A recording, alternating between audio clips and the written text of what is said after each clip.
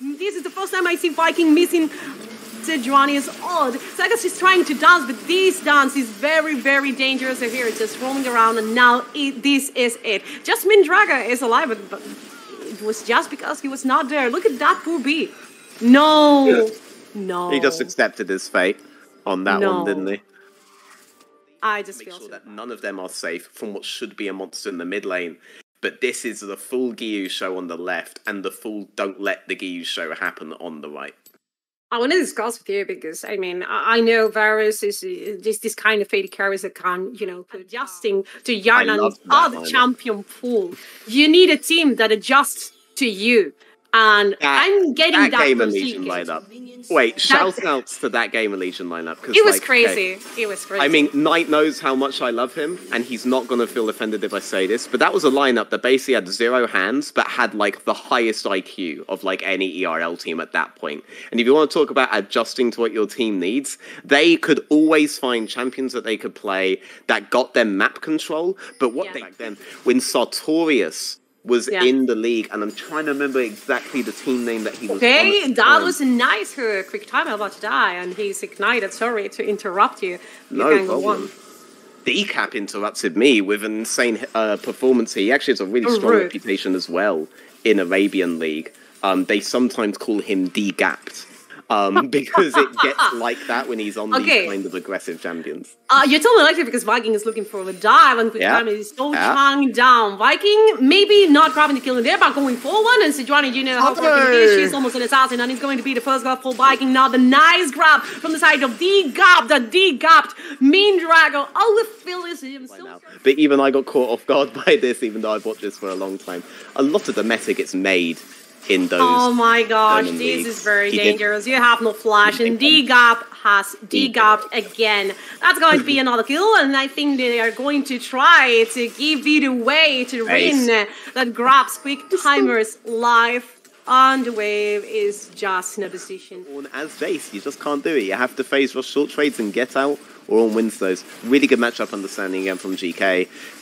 Off of DeKapped on the bot lane, they easily get this straight. Quicktimer wants this fight. No, Quicktimer, you missed the hook, you missed the play, and you missed your life right away. And yeah, just demolish in the tower, maybe the first plating. Satorius just don't care about anything. We're watching just Noodle Maokai going to the mid lane, but I don't think there is any kill potential onto Satorius. He's just chilling, you know.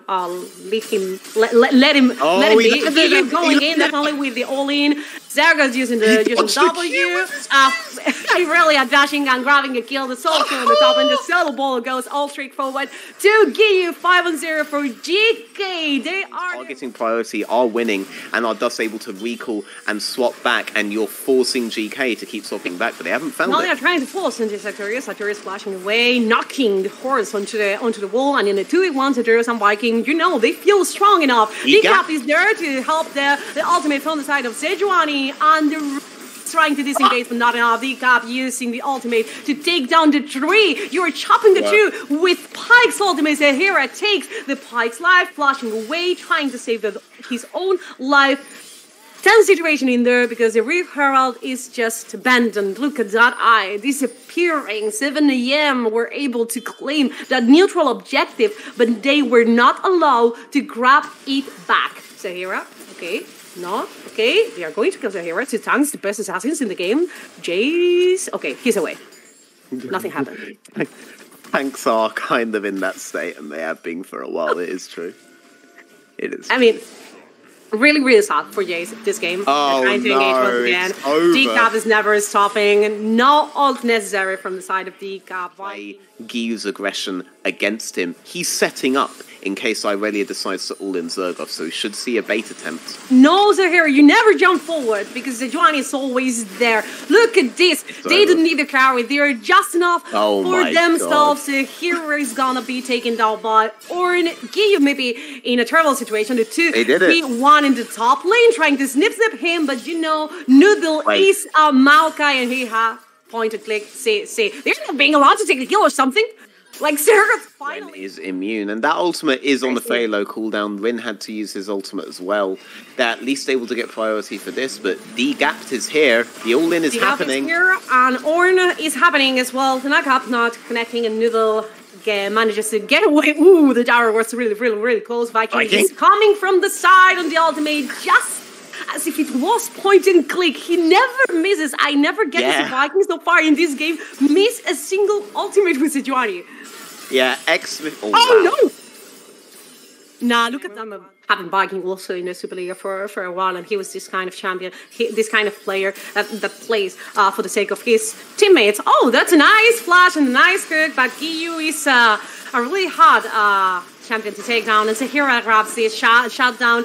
We're watching the gold going to the top side, and Noodle maybe is not being able to get away with this. They're leaving the kill to Zhergoth because they know this is another game in the bag from the second dive on bot.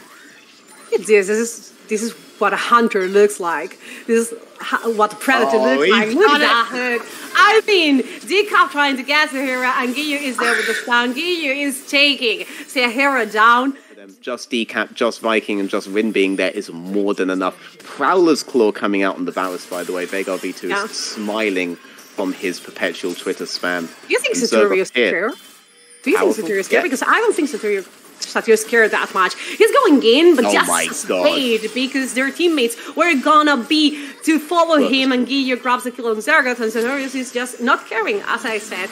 We're calling the fourth god in there in the top lane. The play from Quicktimer going golden, and that will make some time for his teammates to run away, and Giyuu grabs another kill. Now, well, he was in the LFL that time, or in the NLC as well, when it was still an accredited league.